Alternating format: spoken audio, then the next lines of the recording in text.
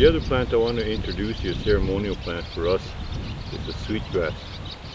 And the sweetgrass is picked, and you leave the stem of the roots. You leave them in the ground when you cut them or when you break them off with your fingernails.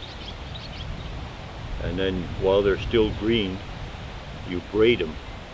You put a bunch of sweetgrass together and you braid roughly about this distance. You're looking at what, 18 inches long. There's some that are shorter, there's some that are longer. And the sweetgrass we use for healing of the mind, healing of the body, healing of locations. And again, you use the smoke that comes off, that's generated off it, as if it's water, and you're washing up with it. You wash your whole body with it. You can start with your feet, or start from your face area over your head and down to your feet. And again, it's a good idea to have a container with you.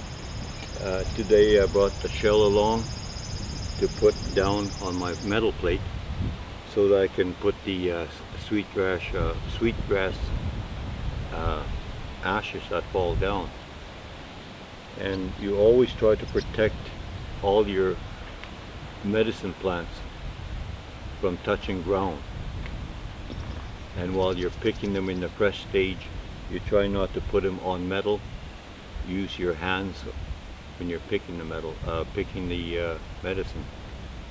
So this is sweetgrass, and it's braided, and I usually carry mine in tied up in that form. In my hat, I believe you'll find the sweetgrass up here that's been sewn onto my hat. As a gatherer of medicines, this is one of the ones that we use for smudging, getting the smoke into us, around us, not into us. You try not to inhale it.